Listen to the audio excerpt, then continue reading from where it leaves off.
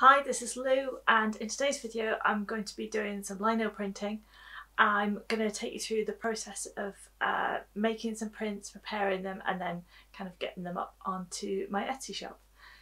I have not printed anything for a very long time. I actually made a couple of videos last year showing you how to make a lino print, and I did one of my little illustrated letters, and since then I've hardly done a thing. So I thought it was about time to get that out again, and yeah, I kind of got derailed a little bit by the whole global pandemic thing, so I'm kind of back on track now. In fact, because I hadn't printed in so long, I actually loaned out my little X-Cut Xpress to a friend who wanted to try it out, so he had it for a few months. So I've got it back and I am motoring on. In fact, I've managed to print 2 prints this week. So I've got these ones, which are another in my little alphabet series with ferns and forget-me-nots. I actually carved this block last year and then didn't get around to really doing any more than kind of proofing it. And then I just fancied working on something, and I took kind of Valentine's Day as a bit of a theme. So I did, in the same kind of style, I did a print with a heart with some flowers in it, little daisies and some leaves, and yeah, quite I wanted to create something quite decorative and quite detailed. So yeah, so I've printed this in grey on white, but I also did a kind of a Valentine's version on this beautiful red scarlet card as well. So I actually filmed the process of carving this block, so I'm going to show you some bits of that, and I'm going to take you through the process of printing it as well. So yeah, so do let me know if you want to know a little bit more about lino printing, because there's lots of things that I love to be able to share with you, like how to print in different colours and how to kind of get different effects using multiple blocks or using the same block and cutting it into over and over again. So yeah, so there's lots of fun things like that to do with lino printing. So those are things that I could share in future videos. Let me know in the comments down below if that's something that you'd like to see. So let's get on and I'll show you some of my process over the last couple of weeks. So I've got my design that I've worked out in my little sketchbook, and I've cut out a piece of lino to size. So this is 13 by 18 centimetres. So I'm going to sketch out the heart and then the kind of the big area where the flowers and leaves are, and then transfer that onto the block.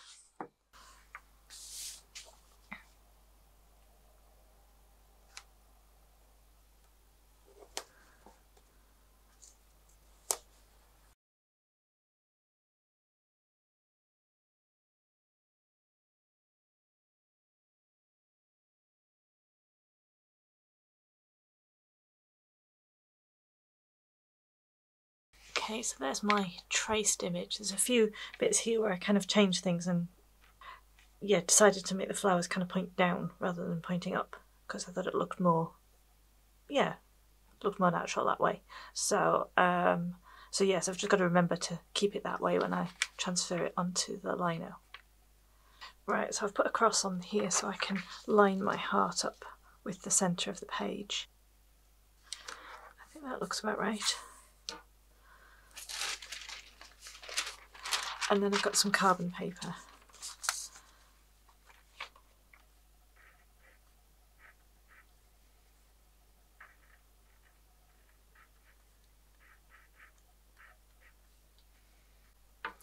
So now I've traced the whole thing, just going to lift that up and just check everything's in place.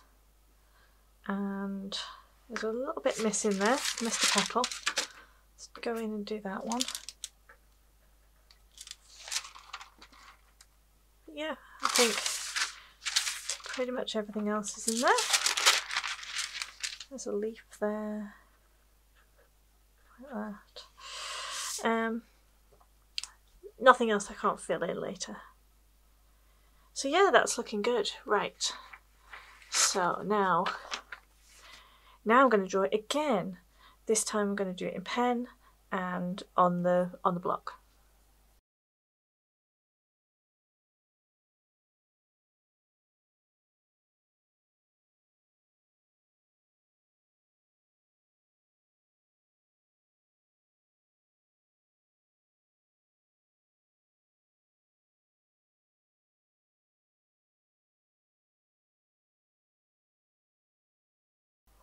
Okay, I think there's enough information there to start carving.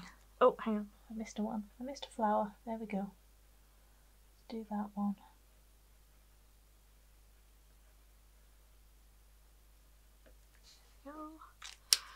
I'll probably have missed other things, but yeah, I think that's looking alright. So now it's time to do the carving.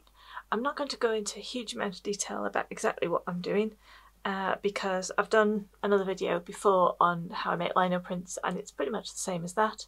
I will talk a little bit about it, but if you're interested in using, you know, knowing what techniques I'm using and how exactly I'm going to cut it and print it and everything, I will put a link here to those two, well, the first of those two videos so that you can go and look that up. But I'm going to say that I use 3 different tools: very fine V to get the fine lines, a slightly bigger U-shaped tool to carve out some detail, and then I've got a reasonably big one for clearing larger areas. So yeah, so all I'm going to do is cut away everything that's grey.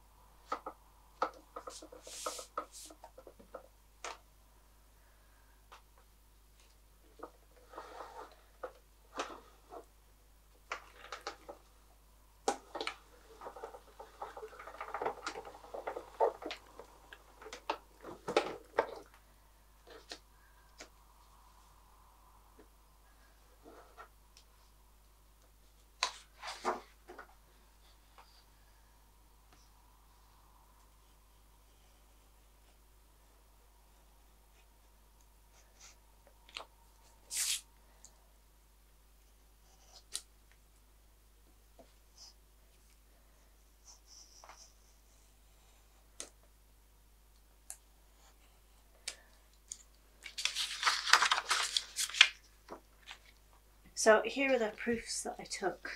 So this is just on really cheap paper.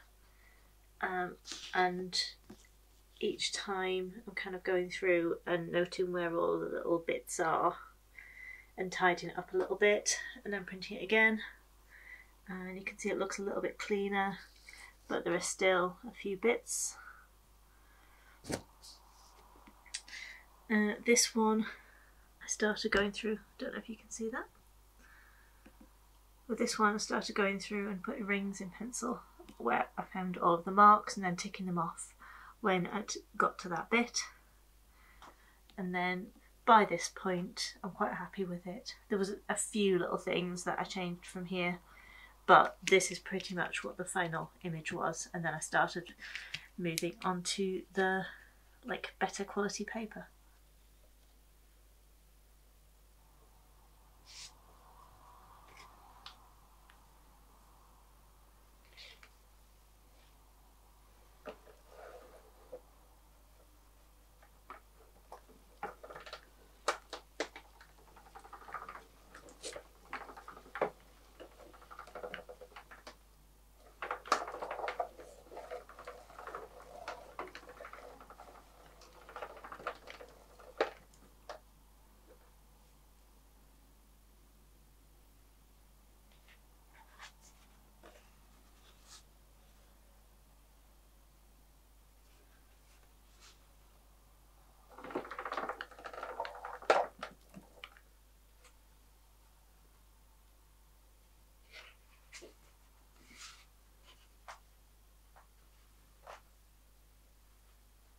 So I've printed the gold version of this now, and while I've got the little registration device thing set up on the bed of the press, I thought that I'd do this in grey as well.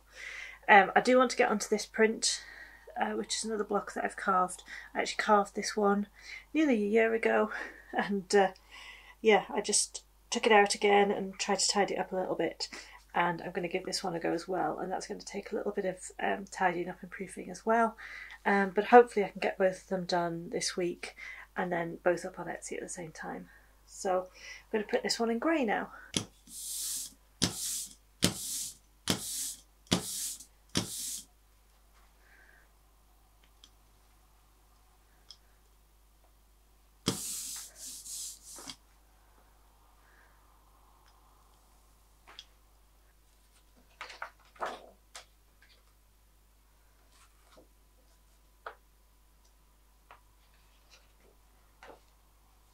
I've got my little paper fingers because my actual fingers get covered in ink, so I can use these to keep my paper nice and clean.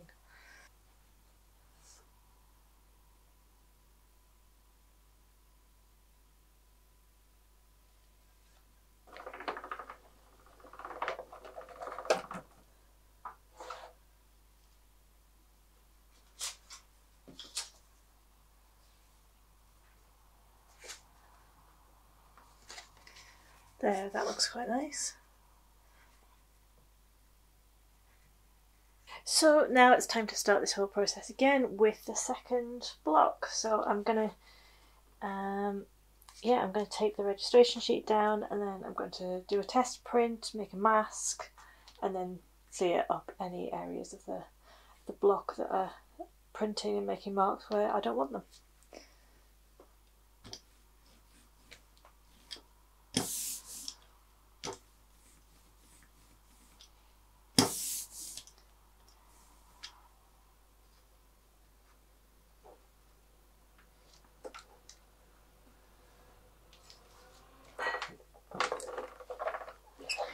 If you're wondering why I'm going forwards and backwards, you don't need to, you just need to do it through once.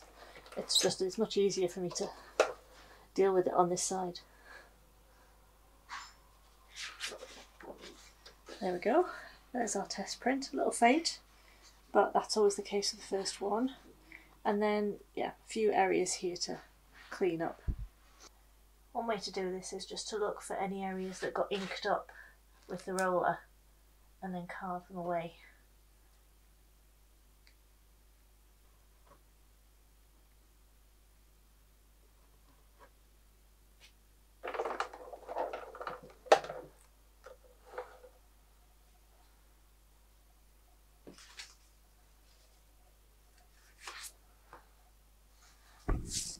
Oh, okay, that's a lot better.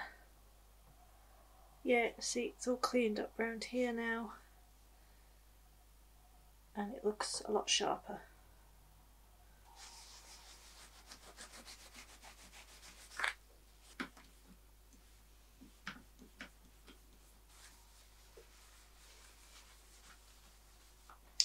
So now, rolling out some more gold, I'm going to print the F prints in gold.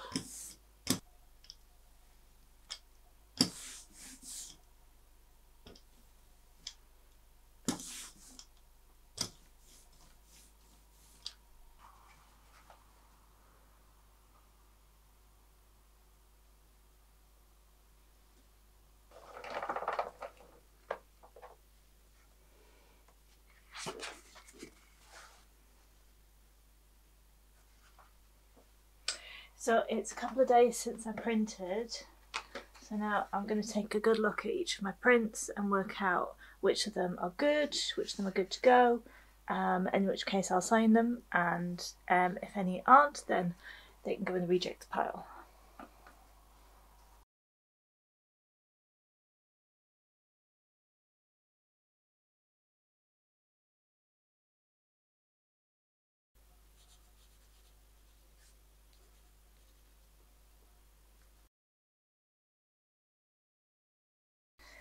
So this black paper is very textured, and some of them came out a little faint, like that one. So I'm going to not include that. That one's kind of borderline. To make a decision whether it's okay or not. I think it is. That one's okay. So yeah, that one is maybe a little faint as well, so I'm going to put that one to one side.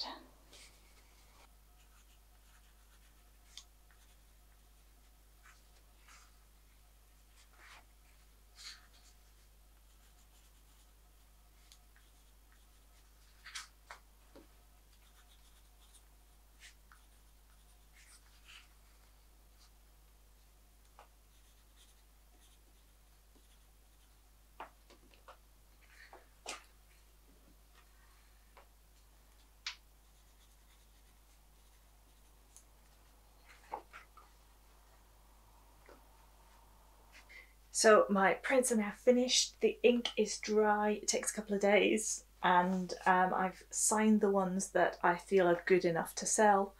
They're not all identical because they're all handmade, so they're all slightly different, but I quite like that you get like bits of texture in some of them, and yeah, I like that handmade element of them. I will put a link to where you can find these on my Etsy shop. And I'll also put some links down below to where I get some of my Lino tools and equipment and stuff from as well, which you might find useful. So thanks very much for watching today. I really hope that you've enjoyed this. If you have, then give it a thumbs up. Let me know, leave a comment down below. And if you'd like to see more videos like this, then do subscribe to the channel. And if you press the little bell, you should get a notification every time I post a new video. I post at least one a week, and then some weeks you get a sneaky bonus extra one. So I look forward to seeing you in my next video. Thanks very much. Bye bye.